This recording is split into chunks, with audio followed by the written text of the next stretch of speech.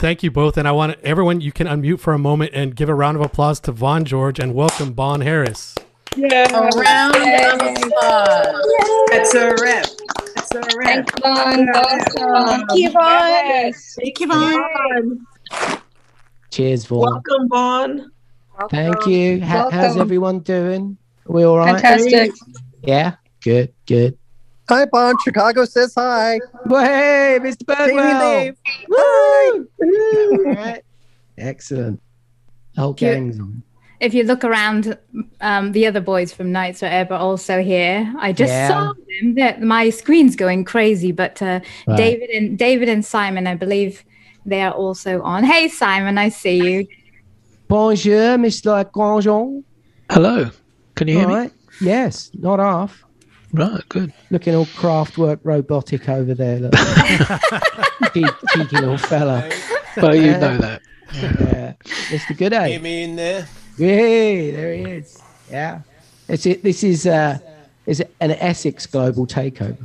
It seems to be. Excellent. We like it. We do. Yeah. So it's been, how long has it been since we had Bon and then Simon and David on? It's been a couple months, right? Yeah, I'm Bon losing was Yeah. in December and David and Simon in January. early January. Yeah. Yeah, So, second of January. Isn't it? and those were excellent. Thanks you guys for doing that. Bon, what have you been up to since you were on our Zoom last time? Mainly in the studio, actually. Yeah, a lot of studio work and a lot of writing music, an awful lot of writing music, and attempting to prepare and finish up Lemon Tree for an album, mixing that and doing additional overdubs. So, but, sort of taking a break from doing the Lemon Tree concerts for a minute to try and get things finished in the studio. Yeah, everybody's been asking if the Lemon Tree episodes that you had done for 2020, if they will be available in any shape. They will. Yeah, I'm working on the album now. It's taken a little bit longer than expected. I think everything is, like, in the midst of the pandemic. It's just trying to get people together from a distance and all that is always a bit of a challenge. And so slowly but surely we're getting there. So soon. And are there any lemon trees coming up for 2021? Are we going to be lucky in that sense? We are. Yeah, I haven't really had time to think too much about. I've got several ideas about what I'd like to do next. And some of it depends, there's some new material that I've been working on. If I can get that ready in time, then ideally that's what I'd like to start off with. But again, everything's backed up a little bit. So I've got some sort of contingency plans just so it doesn't go too long before I do some kind of performance out there. Nice. I know we've got some performance coming from you today. We have. A couple of songs, is it? Yeah, a couple of songs. Would you like to go ahead and give us one of them? Oh yeah, why not? I've got a note to myself. I've got to stand up for one. So a second. It's a bit cramped over in this corner. So let me see. I've got to turn my effects up. So here we go. There's one.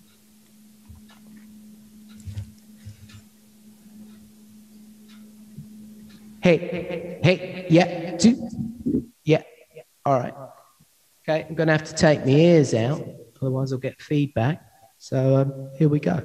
If there's anything wrong, you'll have to gesture wildly in the picture because I won't be able to hear you.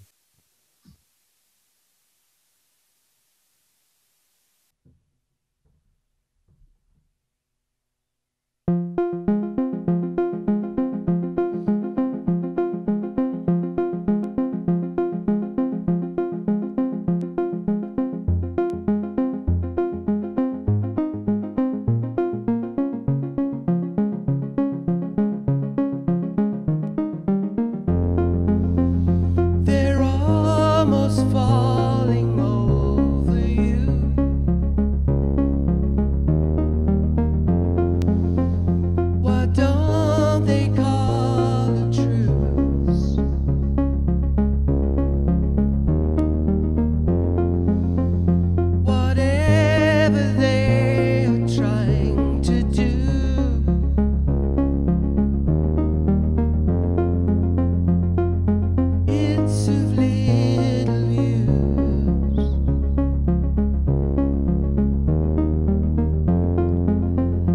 They're drowning you in compliments,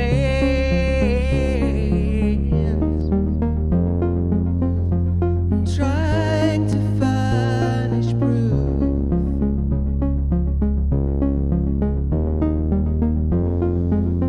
And although they speak with eloquence,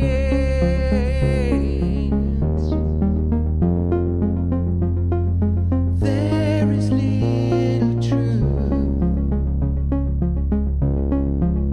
But you're bright, you're strong, you know you're right from wrong, at least to some degree. And you're wise, you're tough, you've heard their lies enough. You smile in sympathy.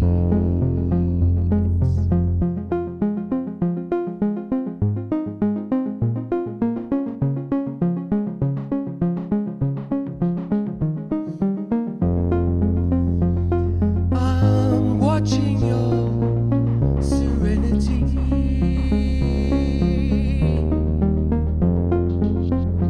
the way your soul transcends.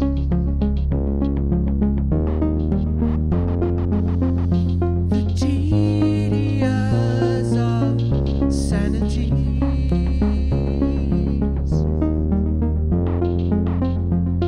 your patience never ends.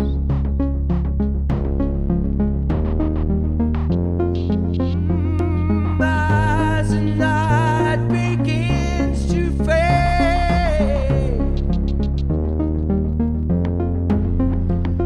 you're heading for the door.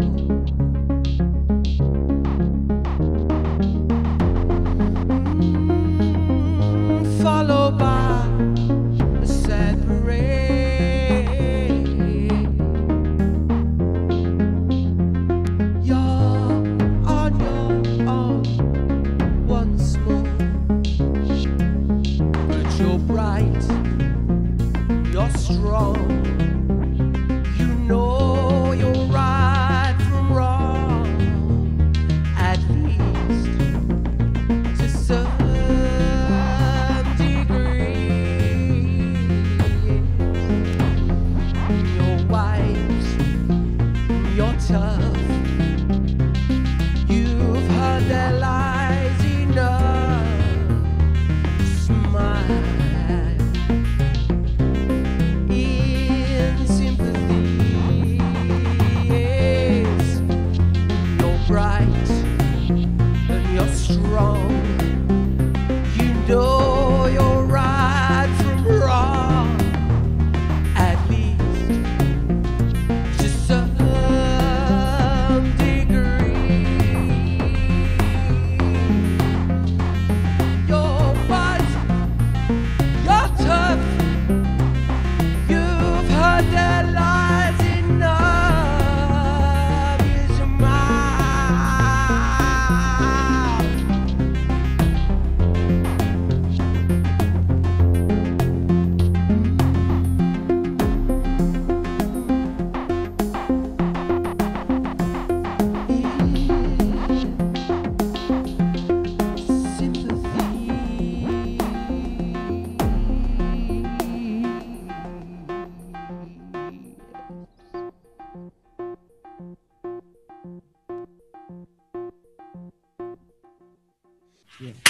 Yes! Wow, that was amazing. Wow. How'd you know I liked the universe? That was brilliant. Gorgeous. Oh, Bon, you just missed all the applause because you couldn't hear us, but Let's give the applause again. one more Counting down time. 10 Yeah. It's awesome. Much. As you know, we all really love that song anyway, but I don't know if you could see the comments. Maybe you could see them going by later. My eyes aren't that good. We love your version. Like we like the original one, but this is an amazing version. Yeah, it's, well, thanks to you actually, Atuza, for requesting that I do it. Yes, thank you. Yeah, I wasn't super familiar with it, to be honest, and and I had listened through, and I was like, it's kind of serves a purpose on that album. It's like up tempo and sort of does a thing, but as I broke it down, I was like, I think there's an awful lot more in this, than perhaps is in that version, or at least a very different way of doing it.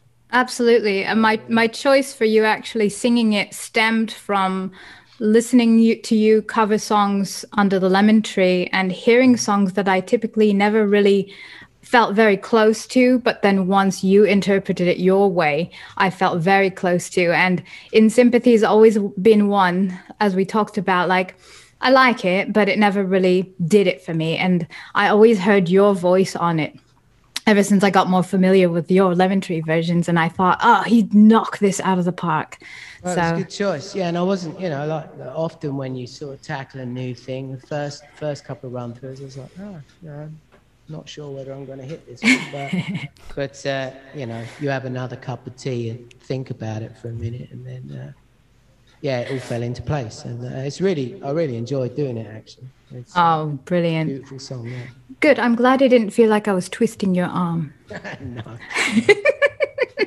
I'd like to introduce you to somebody here. Christian James Hand, are you here? Can you hear me?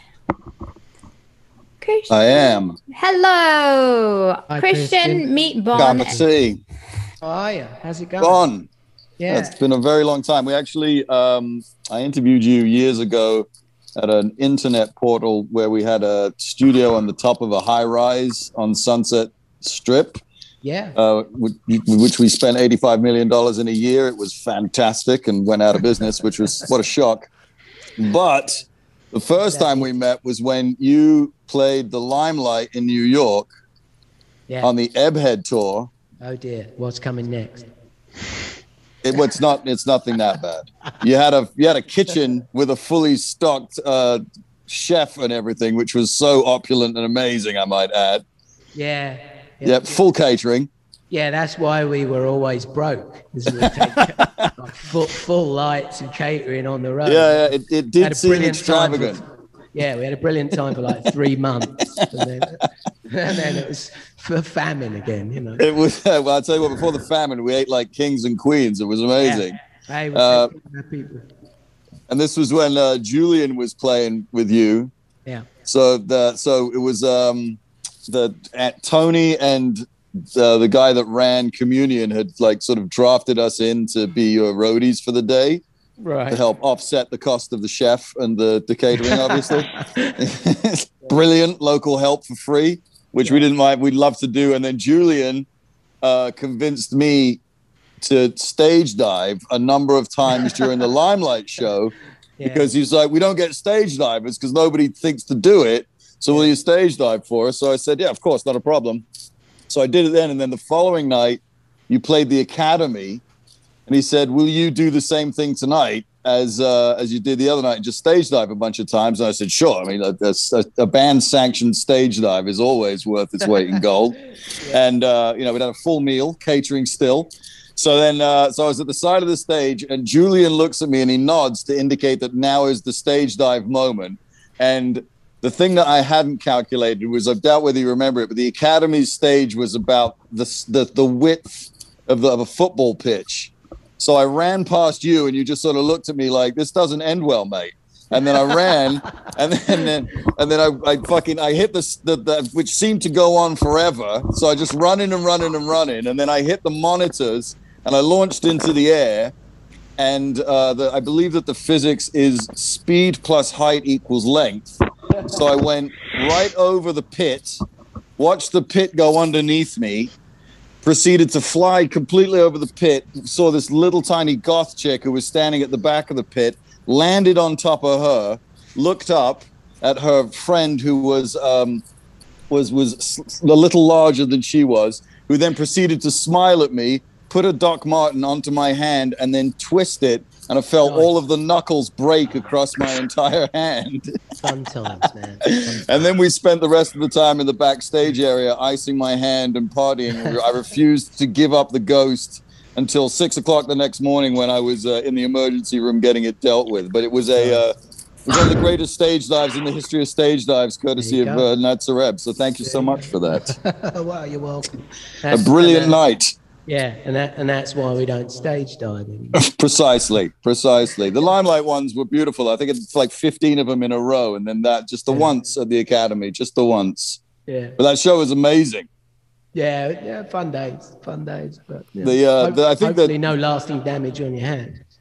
No, they were fine. But the doctor was like, "How did you break all of the knuckles in your hand at the same time?" And I had to make up a story about beating up a bunch of muggers for an old lady instead of I got them broken by a goth chick at a Nitzer Ebb show. Just didn't seem to have the same sort of panache. Brilliant. Yeah. One might say.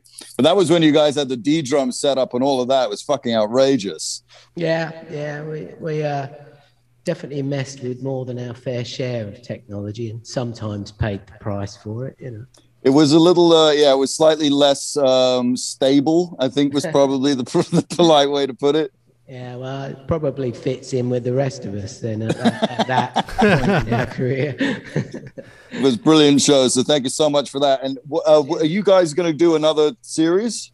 You going to go back out? Oh yeah. As soon as everything can open back up again, we did have a bunch of shows booked for this year, but obviously. Oh really? Yeah, most of them have been pushed. There's still some kind of scheduled for the end of the year, but nobody really knows what's going to happen yet. So we're just going to have to keep an ear out, but I would think at very least that end of 2021, beginning of 2022. Yeah, I mean, certainly, early 2022, we're all hoping for it. So yeah. No, it's taken a toll on a bunch of people. It's really bad. Sure has. What venue are you going to do here? In LA. You didn't know? No, we haven't got any US stuff booked yet. Most of it's in Europe. Well, please come back. I missed the last dates in LA, so I need you to do a makeup just for me. My hand. My hand. We'll do one for your hand. It's the least you can do. Yeah, exactly. Yeah. Well, thank you so much for all the music and for everything. It's brilliant to chat with you, and cool. I will hopefully see you back in the States at the end of this year, beginning of next. Perfect. Be safe, mate. Yeah, you too. All right. So, Bon, if you haven't seen, I'm not sure if you've seen, but Christian does all these breakdowns of songs track by track. Okay. Yeah. I love them. Yeah. Oh, it's amazing. Oh, thank you. Yeah. It's amazing. He's going to Enjoy the Silence for us later today. I'm a bit of a theory nerd myself. So, I'm always up for a bit of dissection of a track. I would be honored to do an Ebb track. If I could make a request, it would be Control I'm Here, which is my favorite Ebb song of all time. I was going to say, like trying to break down Murderous, it goes just repeat that for 5 minutes. And the other one, though, I think a substantial one to do would actually be Come Alive would be amazing. That'd be awesome. It's a good one. Yeah. There's so much stuff going on that one. Yeah. So I don't know if you've ever have you ever stemmed any of your stuff out for any sort of Well, if you need any sort of encouragement, I'm sure that this group would gladly toss you a bunch of encouragement. Oh, absolutely. Yeah, that'd be fun. Yeah. It'd be an honor. So thank you so much. Yeah, I'm going to go and prepare for it. I think we're going to try and do Enjoy the Silence, but I'm telling you right now, the bot is going to shut us down from blink. It's going to get done. It'll be finished. It'll be over. Fucking that's it. We'll get 10 seconds tops.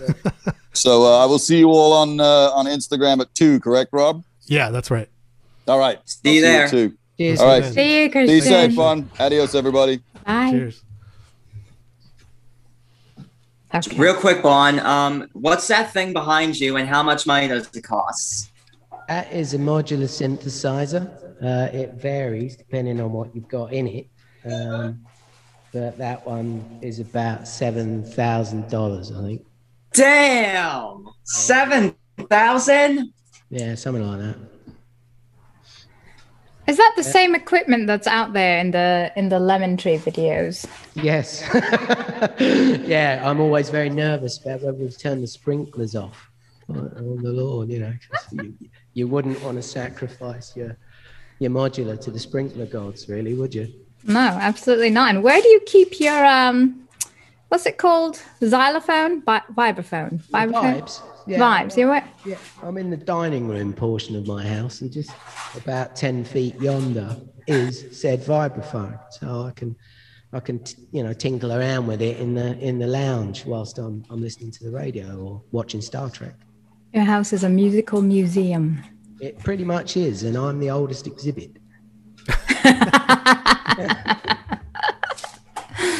Okay, so sound-wise, I think we got a little bit of a. Rob, did you hear it blip out a little bit during the? So one thing I was going to ask, is it on are you going through a computer on there at all, or? No, but the backing track's coming off an iPad. Oh, okay. Because there's a feature that if you're on a computer, I don't know if you could see it on an iPad, but it's like turn off original sound, turn on original sound. That alternates between whether we can hear it in stereo or mono. It's a weird Zoom thing, but...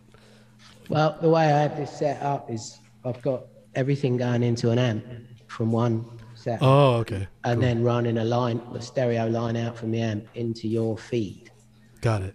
So, It sounded good, but it just it dropped down to a bit quiet for some reason that we'll never understand.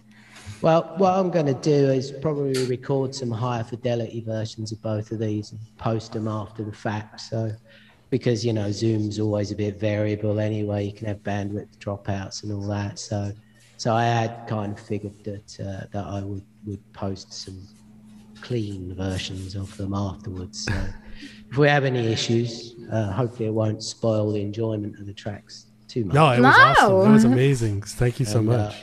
And I'll make sure that I post some high fidelity ones without any internet glitches or anything else. No, we appreciate everything. It's been so great. Would love to hear another track from you if you've got one up your sleeve. I do have one up my sleeve, actually. So yeah, this one I have a bit of a habit of throwing a track in at the last minute on these Depeche Global things, and so this is a bit of a last minute addition, and I'm going to dedicate this one to my family, to my mum Gloria, to my brother Dean, to my sister Corrine, but most of all, or especially, to my dad Joe, who passed away recently. So this one's for my dad.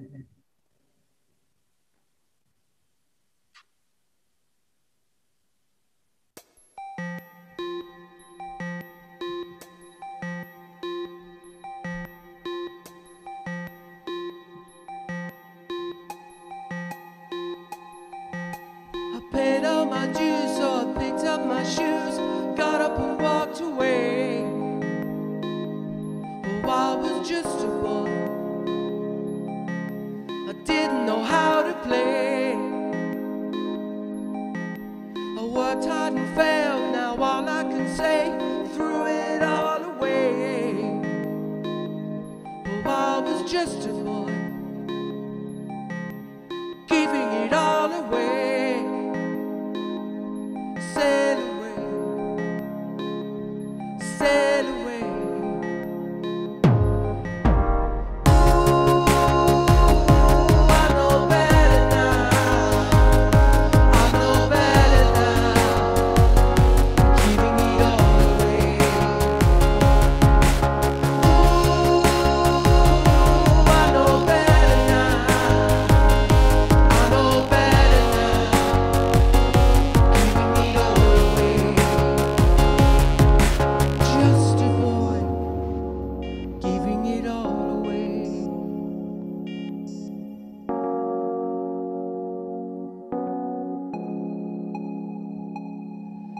Went out in the world, too much for my nerves, nobody else to blame. Oh, I was just a boy, nobody else to blame.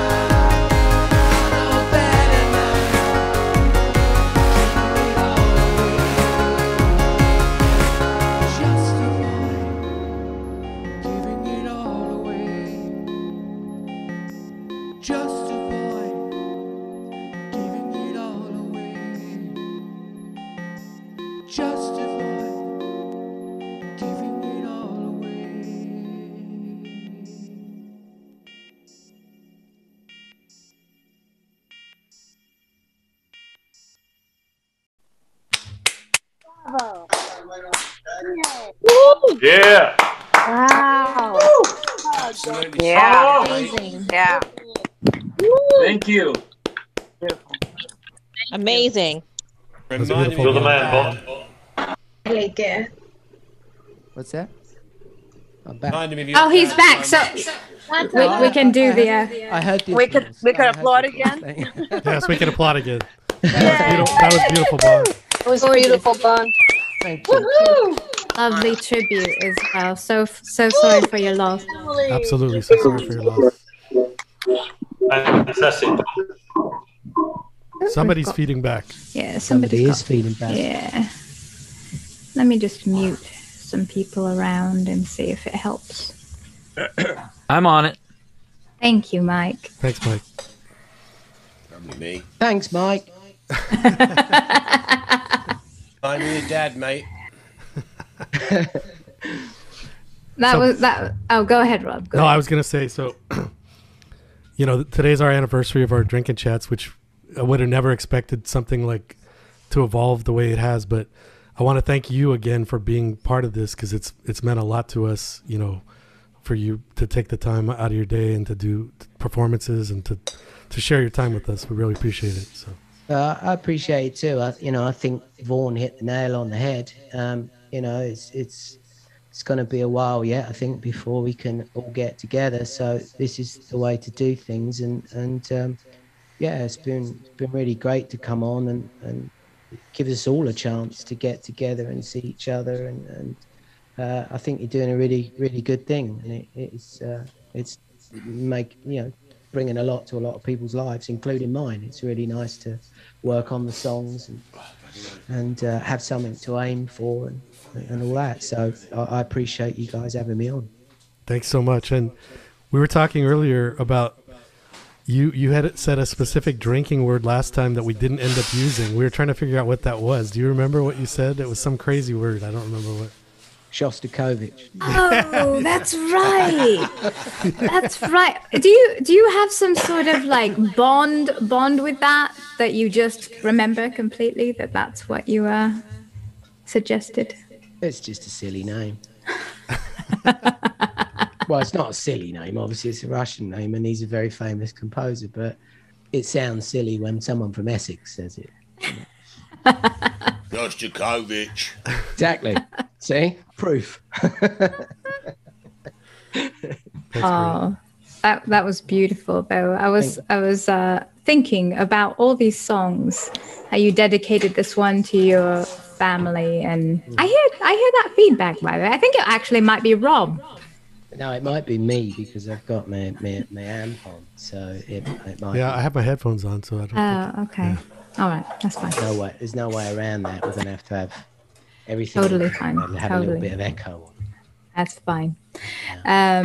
About how you choose songs, and I know this one's dedicated to your family, and when it comes to choosing songs that you decide to cover, and this kind of relates to like Martin Gore and his counterfeit work, because he's discussed about why he does certain songs.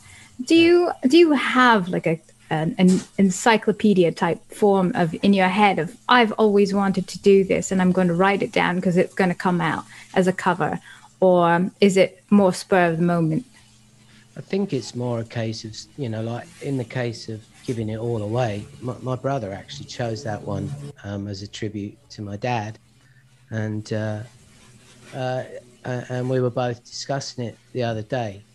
My brother Dean Harris, the blacksmith, in fact. We were saying that we both loved that track as kids, and probably forgot about it for a little bit. And then there are certain occasions that come up where a song seems to really fit,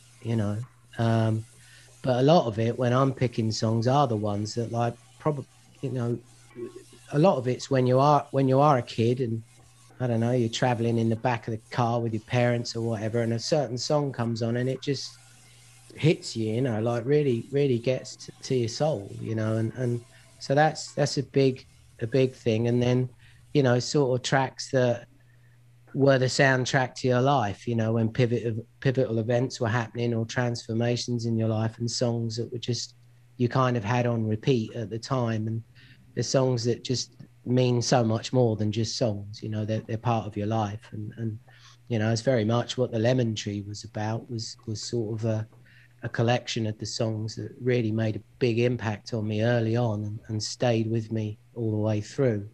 And obviously there's some later ones, like in episode 2 of the Lemon Tree, I did a Cupcake song. And, you know, again, that was a pivotal period. I'd moved to LA and was flat broke and, you know, didn't know anyone in town. And, you know, that song came around just when I'd met some new friends and things were starting to look up, you know, and for, you know, from a pretty dark time and a pretty low time, just beginning, kind of like we're doing now with the pandemic, just beginning to see little glimmers of perhaps hope and ambition. And, you know, and that I got a copy of the demo of the Cupcakes album around that time, and it just, well, despite the fact that it's a brilliant album, they're all brilliant musicians and I love Preston's voice, it just fit right in with the time, you know, and it really became the soundtrack for that time in my life. So those songs are super important, you know.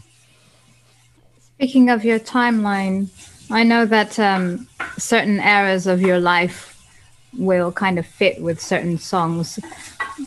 I know you've known Simon and David.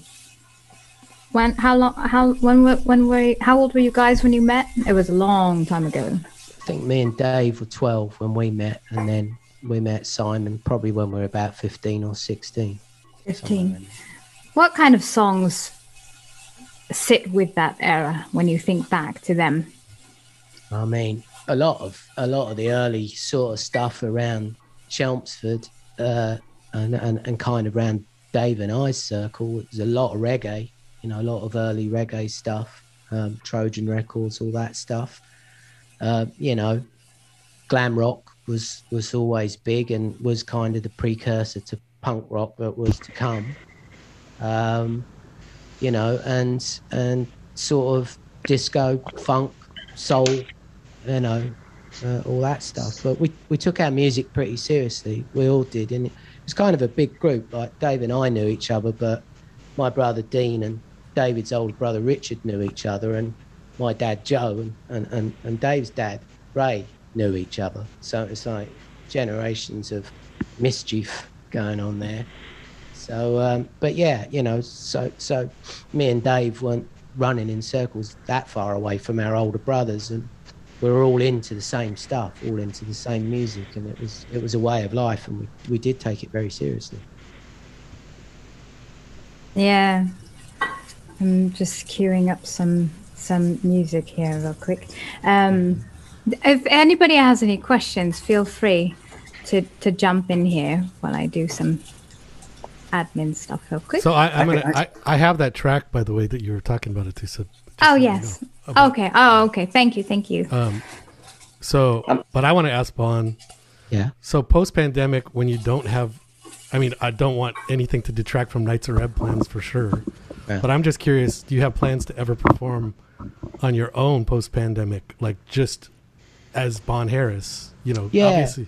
Okay, cool. Yeah, I'll see how it goes. I mean, it's a little bit tricky because it might not necessarily fit in with the same sort of venues and styles that the Ebb does. So you'd think that, like, because, you know, we book pretty big shows with the Ebb, that it would be relatively easy to then book shows on my own. But it doesn't always work like that. So I've got to put out the feelers. But, you know, part of how I designed the Lemon Tree with just a small setup and doing it with an amp and just a mic and no big production stuff was to prepare for that eventuality. You know, I'd be quite happy to play in the pub garden in Chelmsford or wherever. You know, I set it up like that so that it could be done in a coffee shop, or, you know, so I didn't have to, I could be flexible and do it wherever I want, and kind of doing it in the garden was a little bit of a test for that as well, where it's like, yeah, it works in a small space. I'm sure it'd work in a big space. So yeah, definitely got plans to do that, and you know, the other stuff that I've been working on in the studio, kind of like solo or collaborations. So yeah, I'd love to get out on stage and do that. You know, I spend so much time when I'm in Europe on tour in Chelmsford. I'm like, I might as well put something together where I can actually go and play when I'm sitting there. so yeah, you know, Hotbox or some other venue, you know. I was really kind of looking forward to doing something over there, and then it all got shut down. So as soon as it starts up again, you know, maybe my inaugural solo show will be in Chelmsford. That would be fitting. Well, hopefully we get one over here in LA as well. Remember, Bon, is really small venues, and people don't come running because there ain't a lot of room for everyone to fit in. I don't think that's going to be a problem at my solo shows. I think me, you, and Simon will fit in there just fine. Hopefully. Well, you'll definitely have our support. We'll definitely help promote whatever we can in global. So brilliant. Oh, absolutely. And we'll be there when they're local, or you know, if I can get over to England when you have that show, I'll absolutely love to get there as well. Yeah, that'd be good. Yeah, it'd be good to do a global Depeche Mode in Essex event, you know, because really, yes, that's the wellspring of it all. So absolutely, you should do a Depeche Mode convention in Basildon. Yeah, I think we definitely. Everyone was shocked into silence at that success. But actually, Basildon's sort of coming up in the world again now, so you know they might even have a decent venue again. Yeah, see. Yeah. I'm going to go ahead and take a couple questions. Oh, sorry. Noir Box. Lovely to see you. Go ahead with your question. Hello, great to see everyone. Hi, Bon. Hi, all my friends on here. I have a question. I'm really happy to hear you said you're working on new material. You're going to release new material. That could be any number of things. I guess we'll have to wait to see, but it's been really interesting to see some artists have said their creativity has been totally stifled during this period, and some have seemed to thrive. Martin Gore and Trent Reznor both said they have no creativity to write new material during this time. Like in published interviews, it's very discouraging. We're like, we need new material, and that every day is the same, so they're not able to come up with new material. So what do you feel is encouraging you to be creative? Most of it is actually having the time away from other projects. You know, like a lot of people have said during the Lemon Tree thing, like, this is a new side to you that we haven't seen. I'm like, no, it isn't. It's a side that's been there forever, but I'm too busy doing music, producing music quite often for other singers, you know, and the realities are that's what pays the bills, you know, traveling around so much. So it's really ironically the pandemic and the fact that I moved to a place with a decent garden, you know, I saw the creative opportunity there to do it. So, and there was a lot of stuff that I put on the back burner for a long time. So for me, the pandemic sort of put aside everything else and allowed me to focus on a lot of things that I hadn't had time to do it. But also, you know, for an artist that works at home a lot, the lockdown isn't that much different from being a regular music producer. You know, you're quite often in a room on your own, just trying to come up with stuff. So yeah, I just, and I think it has kind of what we're talking about earlier. It's sort of focused the online community, and people really are finding a new appreciation for events like this, where it's as close as we can get to being social and sharing time. So, you know, and that's very accessible for an artist. So for me, that was another really good motivation, you know, that all you got to do is come up with some good material, and you've got literally a global audience that you can just click a button and you're there. So I've found that all very motivating and stimulating, yeah. I find that interesting that you said, because I was wondering the same thing. I was like wondering how Martin and Trent's lives could change so much with the pandemic when they're pretty isolated as they are as rock stars, right? I mean, I don't know what the difference is, but it seemed like it made sense what you said. I think when you're at that level, so much of it has to do with the perception of an audience, you know, and that there's an audience out there. Like every discussion that you have, or every discussion that they have, when they're with bands at that level, it's just focused on audience all the time. And I think the removal of that prospect for people that operate at that level must be very strange. You know, I think there's a lot of motivation that that larger artists are very aware that they have a captive audience and an audience waiting for, well, in some cases watching their every move. And I think once that's taken away, then I think it's a bit strange for some arts. And I think probably another aspect is to a certain degree we're all discovering what we can do with online and streaming. And I think artists like that have got are known for having such a high production quality, perhaps the unknown nature of how the production values are going to be might be a bit daunting, so I can understand why it might have the opposite effect on some people. Yeah, I guess that could be attributed as well to the whole music industry going upside down, where now all the money is made on the touring aspect as opposed to the recording. Yeah, exactly. Yeah. So it's one of the many things about a pandemic and a lockdown that's led us to all wrestle with our perceptions and preconceived notions of things.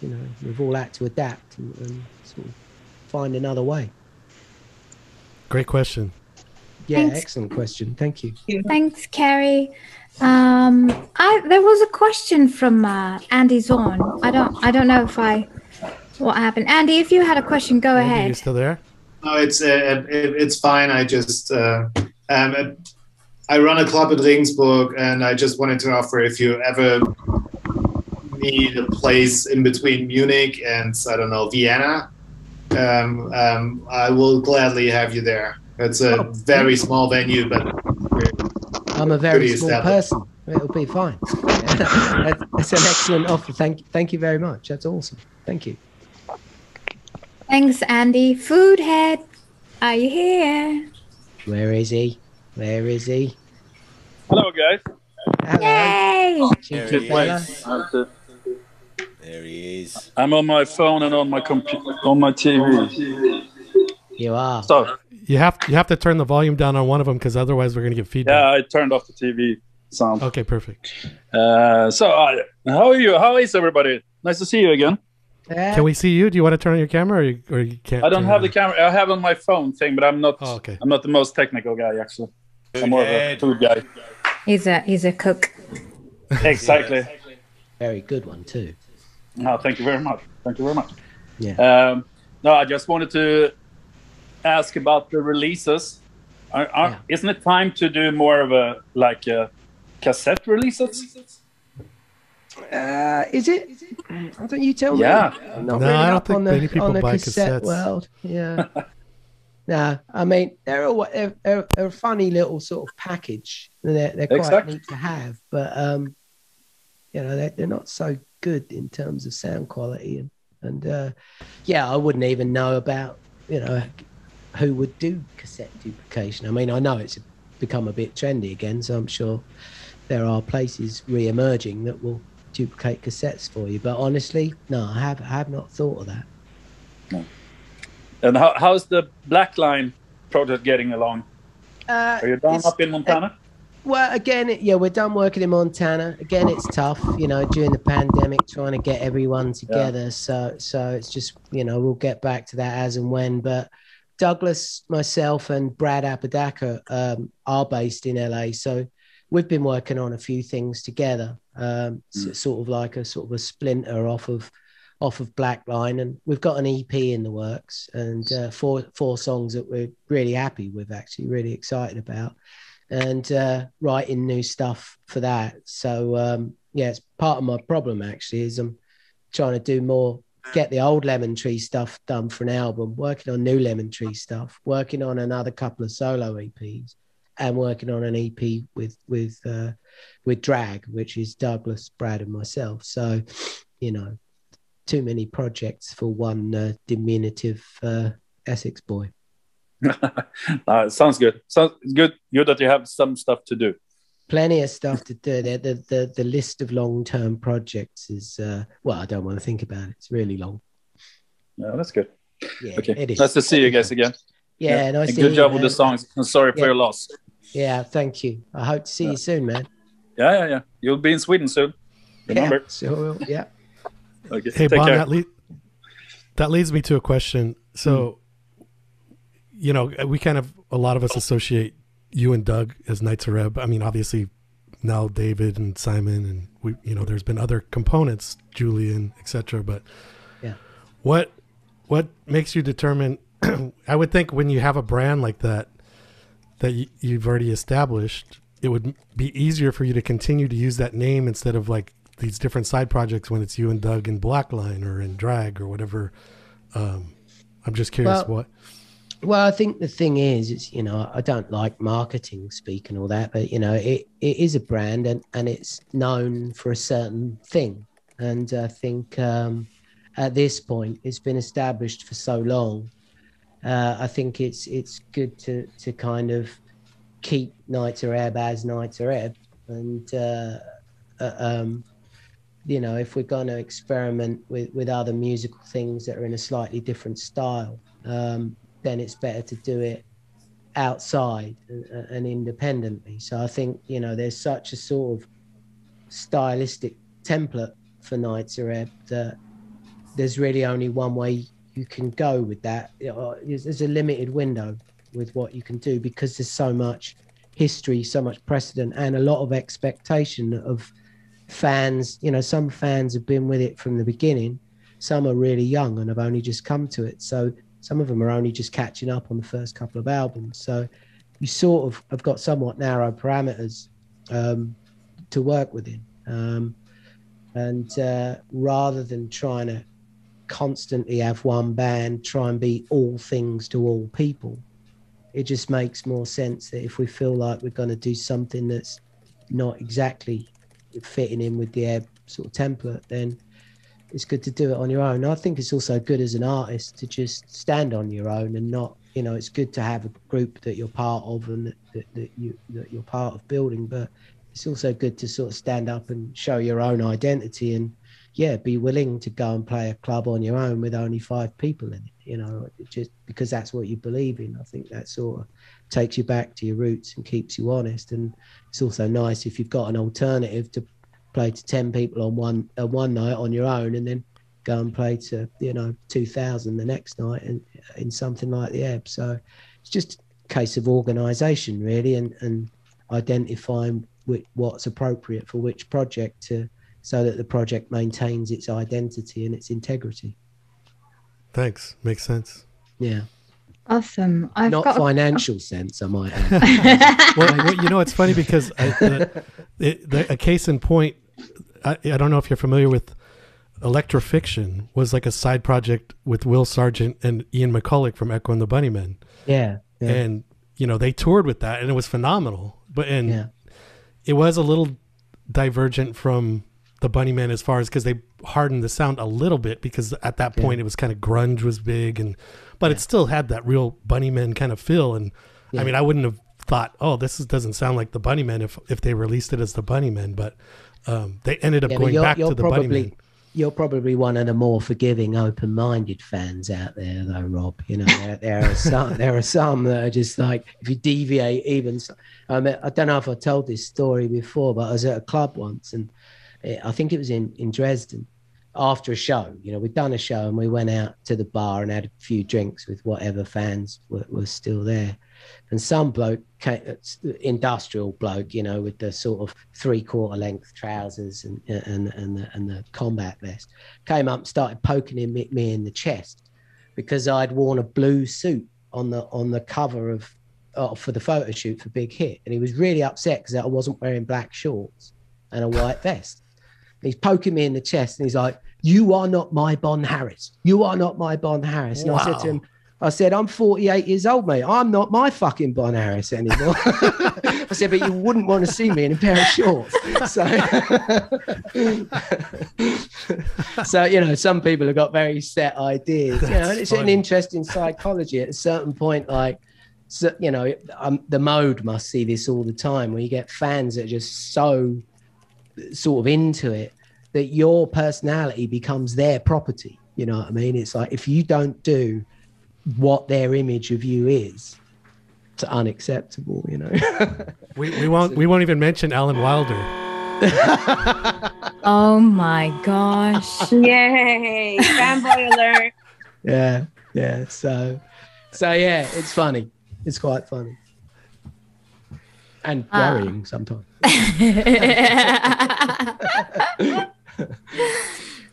Oh, next question from Gatis of the Julia and Gatis fame. Are you here?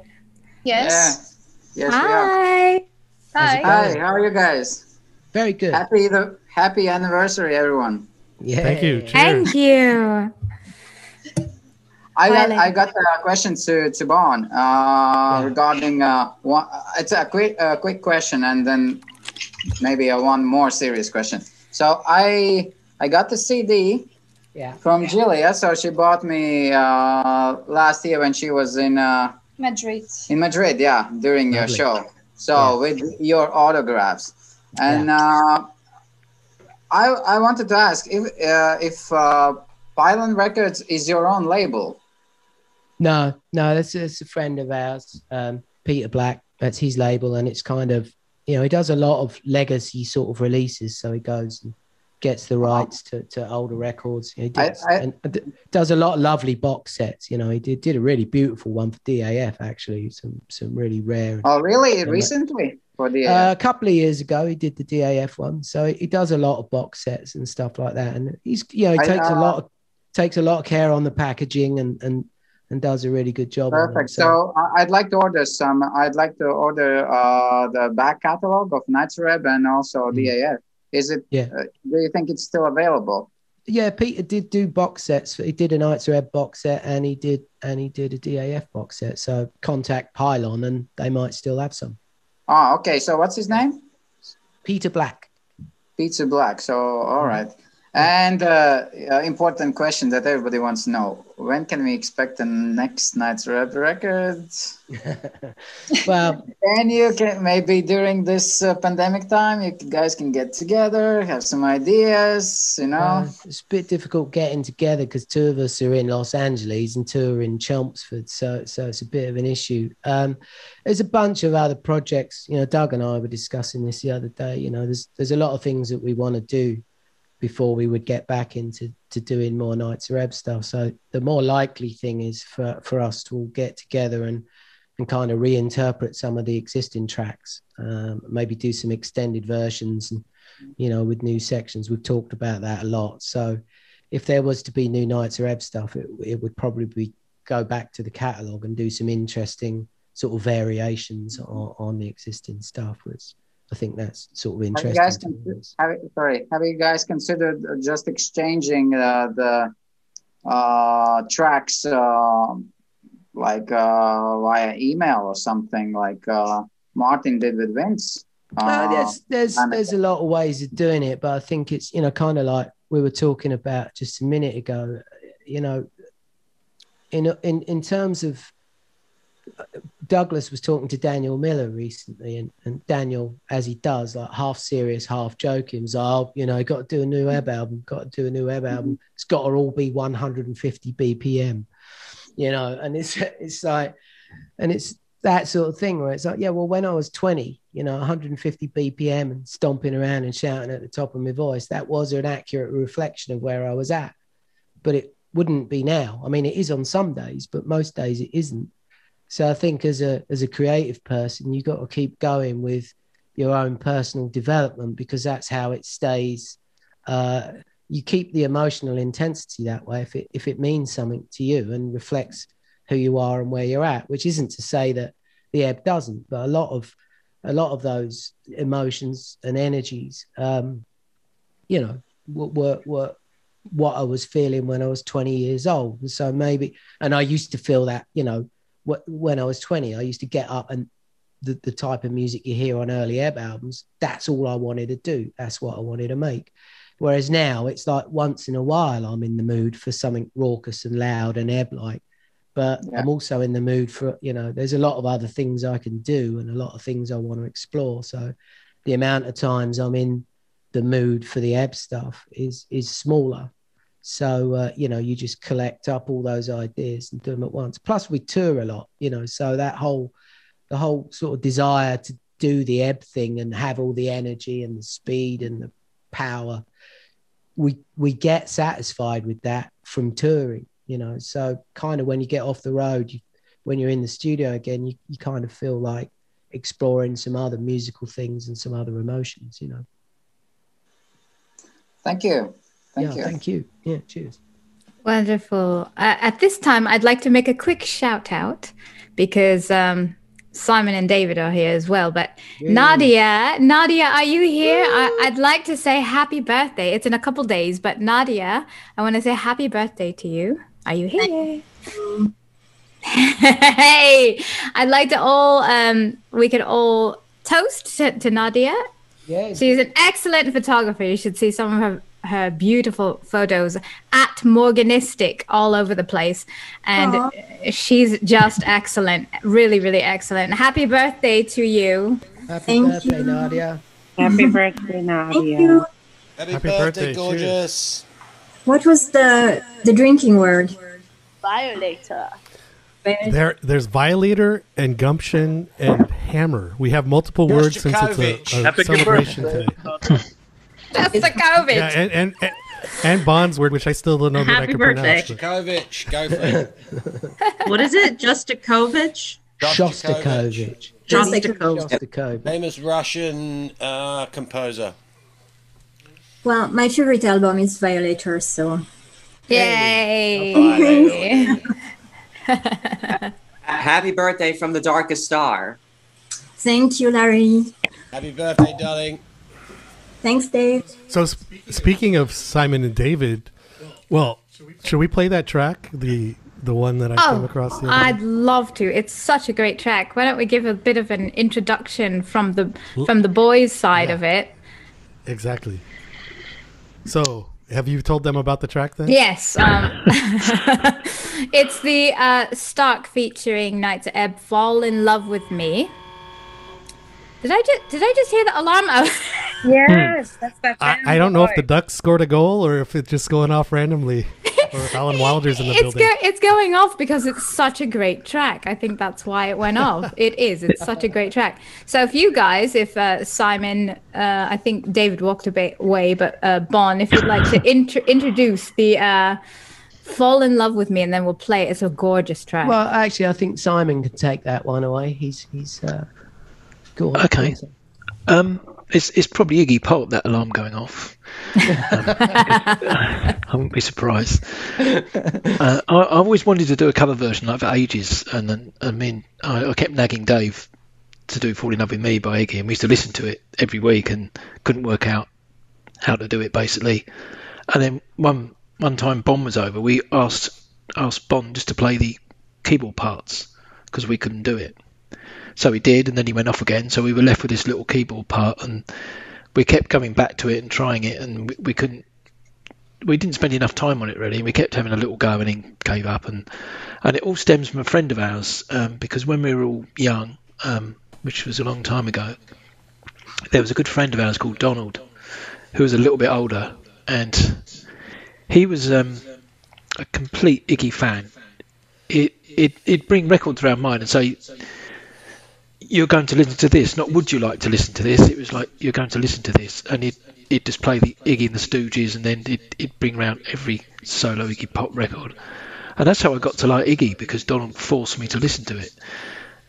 So time went on, and Donald knew we were doing an Iggy cover version, but I didn't tell him which one it was, because we wanted to make sure it was right before he heard it. But in parallel to that, Donald got ill. He got cancer.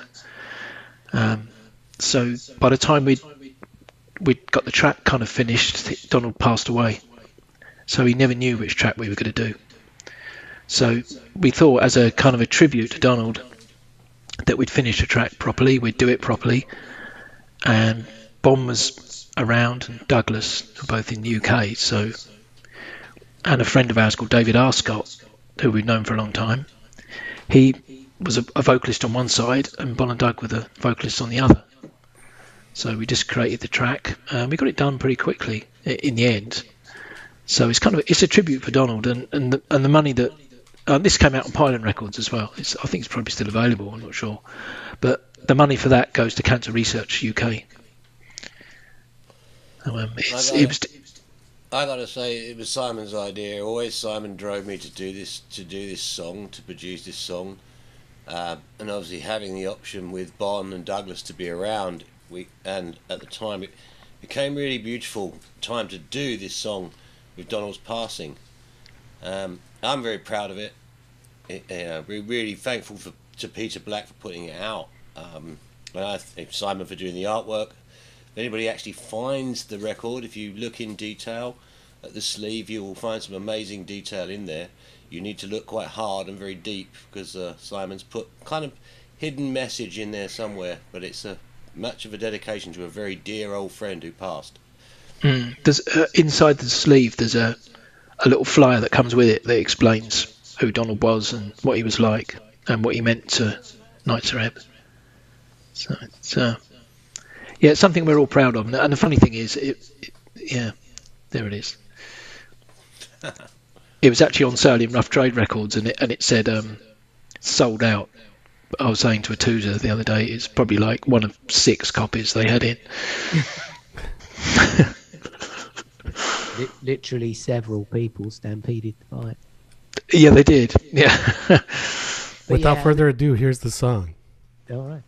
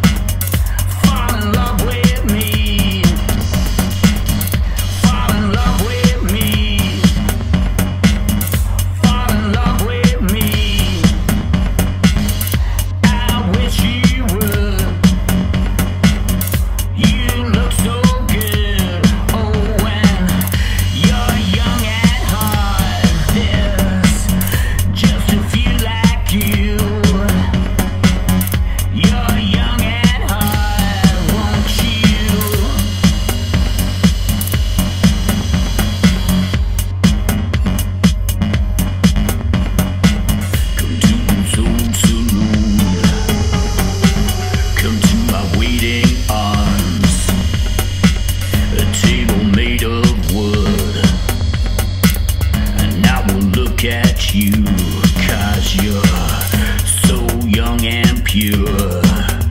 You're young at heart. You're young at heart. A bottle of white wine.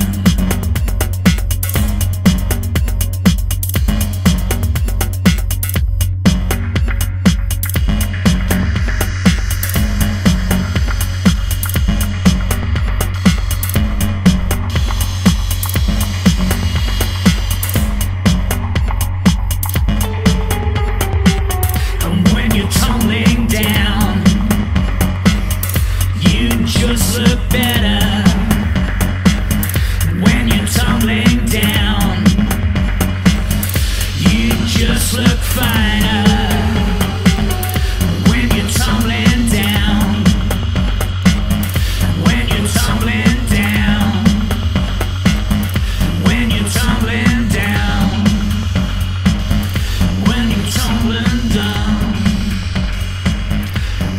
Tumbling down, when you're tumbling down,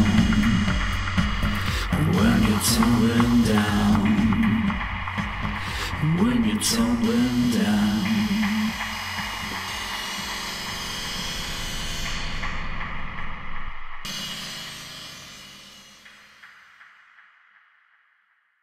Man, that was awesome. Woo! Yeah. Woo! Awesome, so awesome. I love it. Excellent. That was amazing. Excellent. That's the production genius of Mr. Gooday there. Well done, Mr. Gooday. That was excellent. Try my hardest. You know, it's funny because Bon mentioned about Nitzer, you know, a particular sound, so that's why the branding.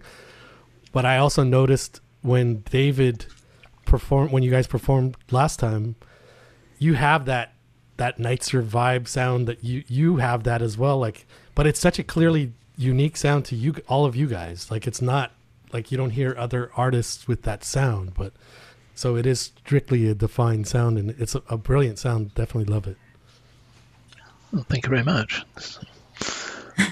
Appreciate that. Yeah, you might not say that when you hear the next one. A lot of that does come from a joint love of minimalism, Rob. You know, Very true. We're all fairly into our minimal stuff. Well, at least when we're in that sort of creating mindset for that type of track. So, yeah, less is definitely more when we all get together in Chelmsford. Unless you're talking about beer and curry, then more. Well, it also feels like there's a specific, like, almost like an analog with like the specific beats and the delays, like just some sort of combination that's pretty unique the way it's done. I don't know if that explains it well, but it's a groove, just the vibe. thing. Yeah, that groove that you have, it's very unique. Yeah, it's an Essex groove. I think the groove a lot of the time is what Bon said earlier. It's what we grew up with, so you don't lose what taught you music or gave you the feeling. So anything that's funky, anything that has that driving feeling, that's what you add to it, you know. And at the same time, you're trying to make it as musical as possible and as minimal for us as possible, because less is always more. Yeah. The groove thing definitely is kind of imprinted in our DNA at this point. You know, everything that we've listened to, or most things that we've listened to from a very young age, you know, has a sort of groove, and you know, certain rhythmic aspect to it's always important. So I think that always just comes out subconsciously, you know. Well, my alarm keeps going off now. I don't know what I did. It's the great music today. It is. I guess it's a celebration alarm. Rob, was it the Sharks scored just? No, that alarm only goes off when the Anaheim Ducks score. So remember Sharks. Yeah, I know you're a Sharks fan, but it's funny because that is actually tied over Wi-Fi to whenever the Ducks score a goal, it actually goes off. But they're not playing until 5 o'clock, so I think because I hit the test button to send it off earlier, that's what started it. But and I want to, as we said, we welcome David and Simon and even Nadia, we're celebrating your birthday as well. But if anyone has questions for them as well, we can add a queue. So just wanted to welcome them. I mean, officially, they've been on with us, thankfully, but just throwing it out there for everybody. I'd also like to see if I could squeeze a track out of Mr. Gooday. That's feasible. We can do something if you'd like. You want me to do something? I'd love it. We'd all love it, actually. Absolutely. Okay, so I'm going to do No. I guess you'd say no. I'm going to have a little jig around with the cameras and things, so then you get to see some stuff. And I'll turn my microphone off in here, because else it's going to go doolally. And hopefully it'll sound okay. Let's see where we go with this. So there's the equipment. I'll just dip my mixer, because else it's going to sound awful for you guys. Holy shit.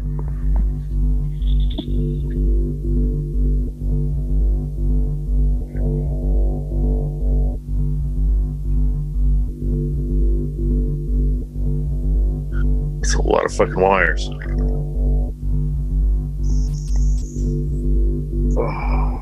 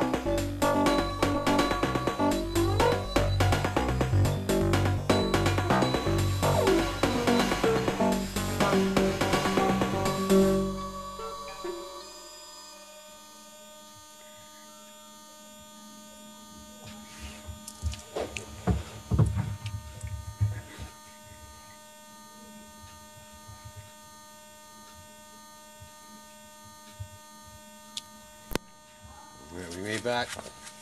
There you go. Woo! Woohoo! Yeah! That was awesome. Yeah. Amazing. Off the cuff. So good. Sorry.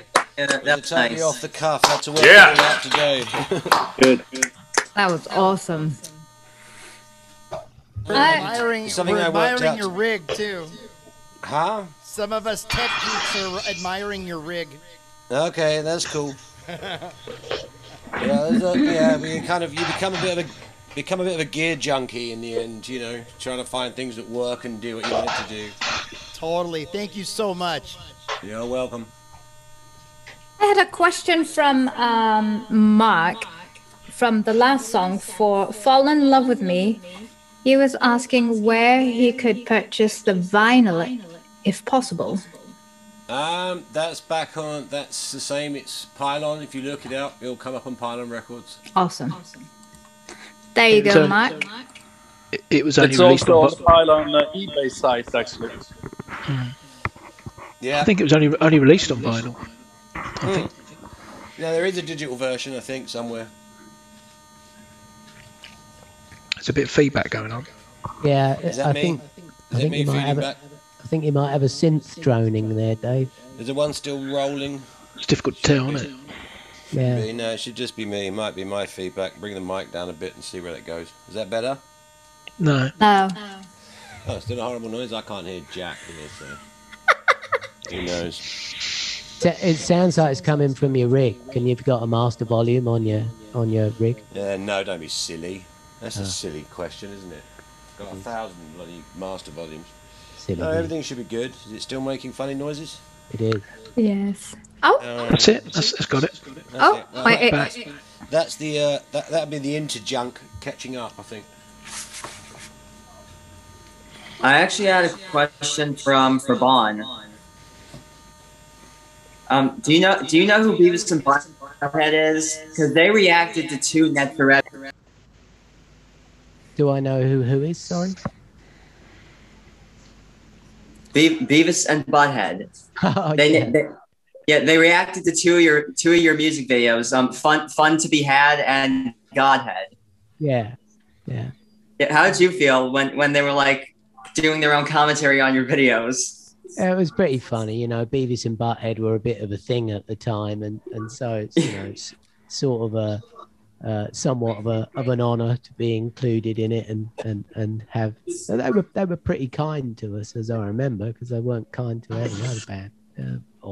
But by the way, Nerobox, here is my Violator Rose to you. All right. You know what, Bon? One of the really nice things I always was amazing was the 2000 AD when they did the cartoon. Yeah. You know. Yeah. There's a few moments with Thrasher magazine, the skateboard magazine, and like 2008 AD with some of the stuff that we grew up with and loved, and then you ended up being part of it. Yeah. Milestone moments when you end up appearing in a comic book that you collected as a kid. It's good stuff. That was awesome, you guys. Is there any plan for a new Stark release? I've literally been recording continuously through this horrendous time. Very difficult because Simon's not here, so I don't have my partner in crime to stop me, which is what he does. He slows me down. I've recorded probably 50 tracks, and I don't really like any of them because he's not here to judge and tell me what's right and wrong. Because it's how our system works. Simon is my partner to bounce off. The stuff I've just played you, or the one track I just played you, is literally something I wrote last week, because I've had to go in a different line. As you were talking about earlier, this lockdown's difficult for people. At times I found it really productive. At the same time I found it really negative. It's like I don't want to go near anything because I haven't got a goal. I've got nowhere to go to. I've got nothing to challenge me. I've got no gigs coming up. I've got nothing to work towards. So it is quite a strain. But I have to keep saying to myself, you've got to keep working. Then do something different. Do something new. Do something that you wouldn't do before. So So Simon, when he's referring to you as stopping him, is that something that you kind of do after the track's already finished, or are you somebody who's guiding the tracks while they're being created? Oh, you're muted, by the way, Simon.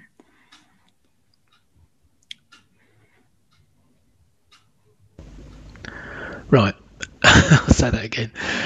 It's while the tracks are being created. So when Dave said he's got 50 tracks, that means there's probably about 250 because each one will have like a number of tracks in it. So we can probably get 5 tracks out of one of them easily. So I just break it down into the bits I like, and then we work on the bits we both like, and then they usually become something else. Yeah. So yeah, it's part of the process. It's not at the end. It's at the beginning, if anything. Yeah, nice. Before I possibly squeeze one more track out of David, I want to talk about a couple other things.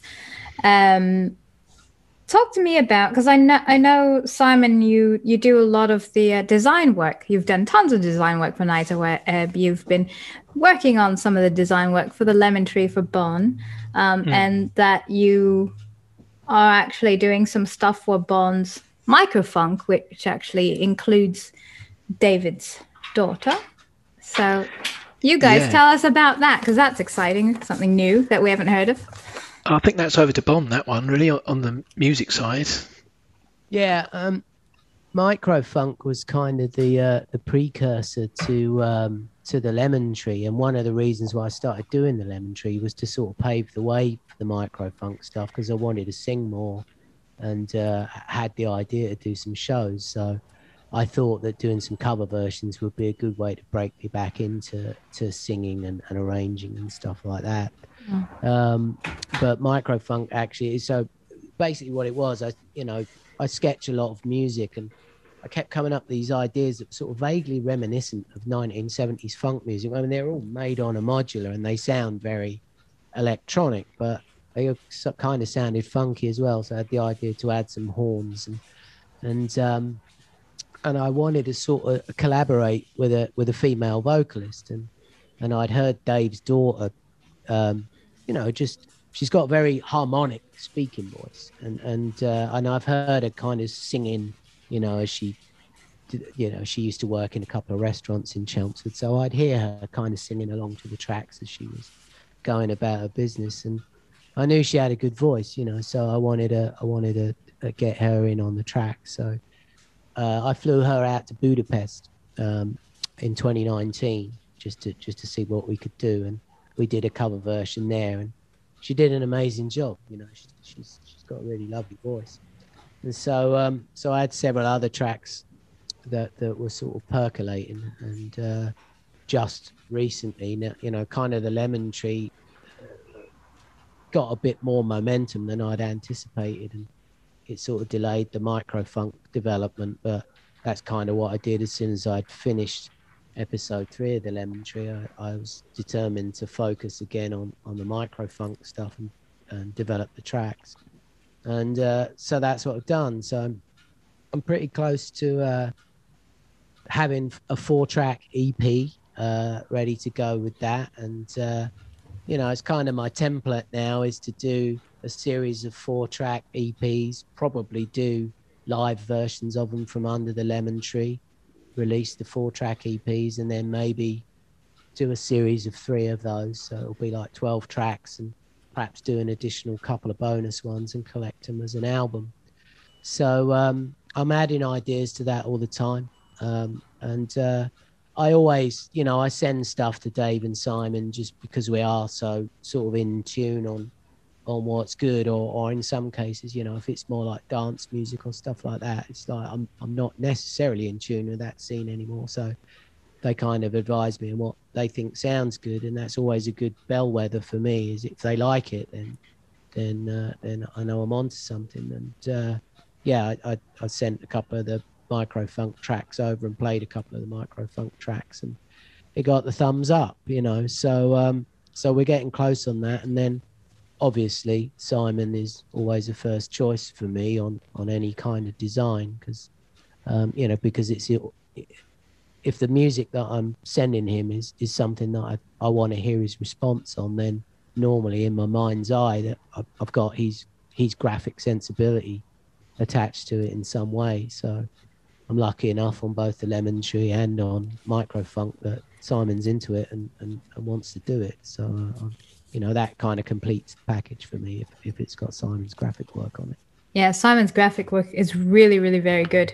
I mean, it always has been, but as of late, you can just tell it's really professional, really crisp, and I think it's excellent. Well done, Simon. I'm really curious because I don't know what microfunk is going to sound like. So when it comes to something like that, which might be a bit groovy like that, Simon, do you listen to the stuff and then that helps you design as well? I actually just design in my head all the time. I don't need to be on a computer or listening to music or anything. I know the feel that Bon wants. I mean, for Lemon Tree, the idea was like a classic Blue Note kind of jazz cover almost. So the idea there is to make it look a bit more timeless. So it doesn't look like it's anything from a particular era. And again, it would look like it had been potentially produced, I don't know, in the 50s or 60s. But it's just been done with newer techniques. But yeah, I don't need a computer, or I just design in my mind. I can actually see fonts in my mind and I can scroll through typefaces. It's weird. But I only ever really need... You are weird. Yeah. You only really need Futura or Helvetica. You know, you don't need much else. That's a good skill to have. I remember your email address was actually a font when I was looking at it. I'm like, oh my God. Yeah, Futura Extra Black. Yeah. He can't help himself. No. It's a good way to be, though. Absolutely. Some people see visions. Simon sees font.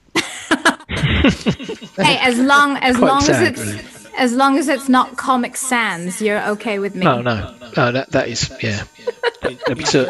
He's very adamant about what he doesn't like. You've got to remember that too. Yeah, Comic Sans is no good to anyone. Thank you. As long as you don't see dead fonts. See them everywhere. David, would you like to play one more track? Another one? Oh, okay, well, I can go there. Hang on. Yeah, can it have a horrible buzzing noise going through it as well? I worked out what it was at the end, so get stuffed. Okay. Hang on, let's just flip over and see where we are. Hang on. God, we've been trying this thing, aren't we? Hang on, let me just go down and... Is that part of the song? Yeah, probably. They're long all intro. buzzing songs anyway. Simon, I think you were his sound check, so I am. The sound check was fine. I'm just thought I'd mention there was no adverse noises. Joking with you. I know. There was less noise on the 433 thing.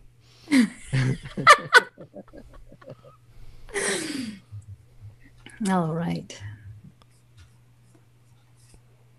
Which that was interesting, actually. I saw that the Nitzer Ebb version recently. Yeah. Were you guys in your backyard in the Lemon Tree?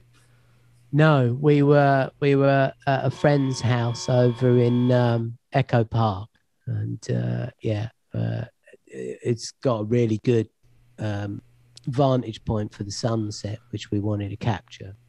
So yeah, that was nice. So we're standing around like a pair of clods, you know, silently, being all pretentious, you know. Do you want to explain for people who may not know what that is all about for the people on the call? Yeah, 433 is a composition, John Cage. A composition is in inverted commas. So it's basically essentially silence. So he would take the stage and not do anything. But the composition is the kind of ambient sound that just happens in that and it's timed exactly 4 minutes and 33 seconds. So he would perform it in concert halls and go on stage and just sit there for 4 minutes and 33 seconds. And whatever noises happened, that was the composition. And so Mute did a collection of all, Mute artists contributed their version of 4 minutes and 33 seconds. And Doug and I, in characteristic fashion, were late delivering ours because we were actually traveling in our defense, so we had to pull something together really quick. But there's some amazing versions of it. Leibark did an exceptional video version of it. It was really good. So it was fun. It was really nice to contribute to it. Very cool. Thank you.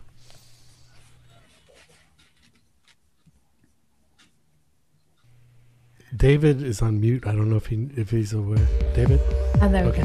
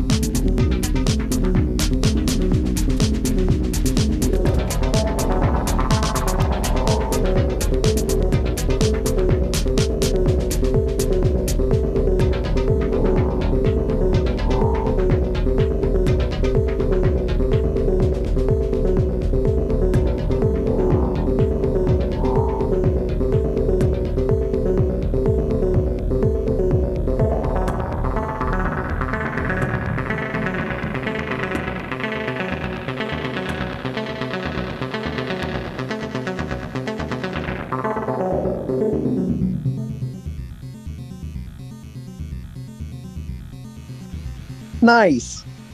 Yeah. Cool. Awesome. Very cool. Very cool. That's awesome. Very cool. Yeah. Stop stealing my lines, Rob. Larry, we were expecting you to dance a little more. I think you're on a Kool-Aid come down. No, I'm still gonna drink more Kool-Aid. Soon I'm gonna have to go into Kool-Aid rehab. I can come back in now. Can you hear me now? Yeah, we hear you. That's cool. Thank you very much. That was great. Thank you very much. Nice one. Ooh, thank you. Yeah, superb. Yeah. Awesome. So I want to thank you guys again for joining us. As I'm going to mute you for a second, David, because you're feeding back for some reason. Go, feedback. Go, do it. I'm just. Absolutely want to thank you so much for joining us because, you know, this is our 1 year anniversary, and you guys were some of the major highlights during this whole crazy thing. So, absolutely thank you for helping us celebrate the day. So I wanted to say cheers to you. Yeah, thanks for having us. Cheers. Cheers to you too. Cheers, you guys, and hopefully you'll join us again, no matter which way the lockdown, the pandemic goes. That we'll still be doing this, and would love to always have you back for any time. Definitely. Yeah, and congratulations on your year. Thank you. Online.